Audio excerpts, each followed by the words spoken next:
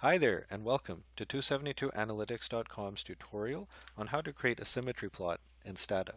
In order to do so, let's go ahead and load the Census 13 dataset, which is a dataset about the demographic qualities of states. And let's do a symmetry plot for population, which is called pop in this dataset.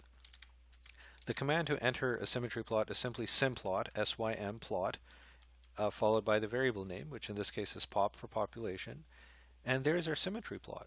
Now, obviously there's something really asymmetrical going on here with the very high population states, and I'm assuming this is California way up here. What's happening is that as the states become more populous, they start to grow way above the median. And as the states are less populous, they stay pretty close to the median.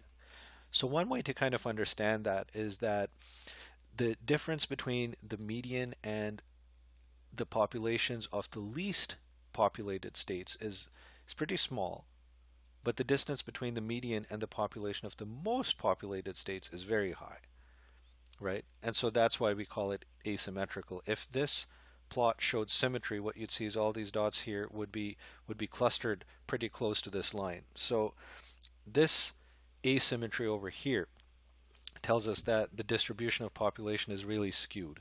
There are going to be a lot of high population states. And we could follow up on that pretty quickly just by doing a histogram and seeing what it looks like. You see that there are states way out here, and again, that's probably California, way off from where the mean is. And we could go even further and do a summarize command.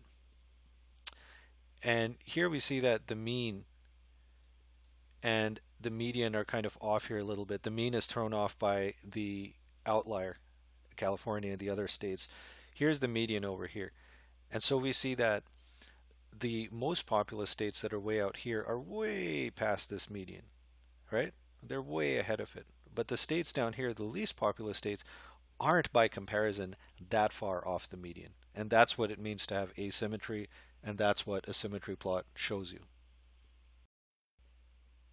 I hope this tutorial was helpful to you, and I would like to invite you to visit 272analytics.com for access to all our free statistics tutorials in Stata, SPSS, R, eViews, and Minitab. Here at 272analytics.com, we provide data consulting primarily to graduate students. Therefore, we work very closely with you in order to perfect your Chapter 3 and Chapter 4. That means helping you design surveys, getting your data input, assisting you with fashioning appropriate research questions and hypotheses, getting your data, extracting them, transforming them, cleaning them, putting them through analysis, interpreting them, explaining them to you, so that at the end of the day, you know exactly what story your data tell, why they matter, what they mean, in a manner that lets you write a perfect Chapter 4, following a perfect Chapter 3, and lets you defend your dissertation or thesis with complete confidence.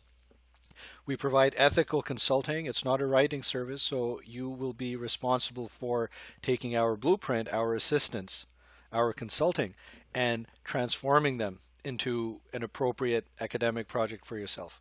I'd also like to remind you that we provide the same services to undergraduate students who are working with quantitatively oriented assignments. Thank you so much for listening, and have a great day.